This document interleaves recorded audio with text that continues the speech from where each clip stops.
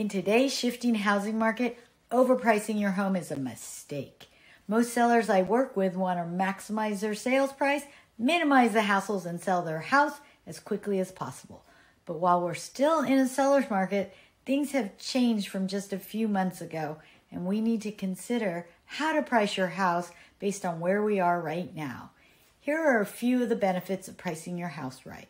When you price it at market value, you'll help boost interest in your home so you can attract more buyers, and when you do, you'll maximize your sales price.